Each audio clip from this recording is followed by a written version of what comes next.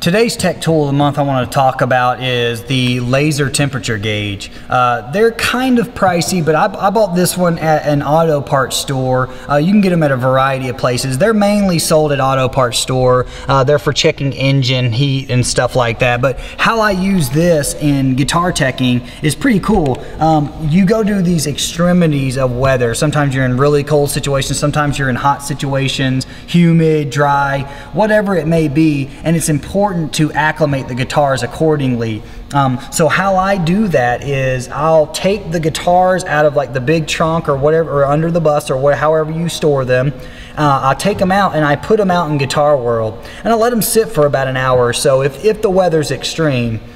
And then what I do is I'll open up the guitar cases and I'll use my laser temperature gauge like this, and it'll show the temperature of the actual instrument itself. Also, I'll check the temperature on my workstation, and then I'll use this temperature gauge in coordination with what the temperature is outside. And so what this specific temperature allows me to do is kind of do some pre-preparation and some acclimating for the instruments. So if I know that the outside temperature is X, then I can use my temperature gauge on the actual side of the guitars, on the acoustics or whatever, to know that they're acclimated properly. So I don't want to take a really cold instrument, even if it's in its case, to an extreme heat, and vice versa. So using something like this is a good way to know surface temperature on the instruments to help you acclimate them to the temperature on the outside